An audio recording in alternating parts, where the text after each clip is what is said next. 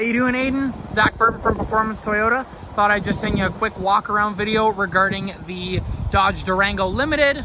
Show you the condition on the vehicle. You can see right down here, we got a couple light scuffs on there.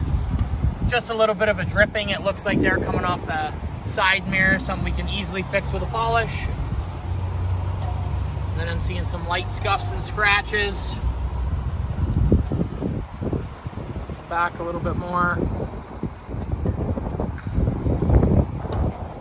All around the body, I'm just noting some light scuffs and scratches. Pretty typical for the year and the color of the vehicle.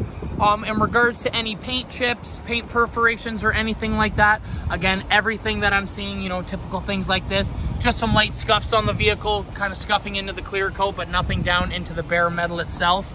You know, even something like that again.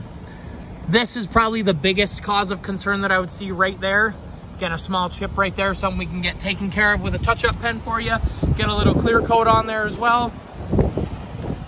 And then front end wise, I'm seeing the odd little stone chip here. Another little chip right here. Nothing too big that would be cause of concern.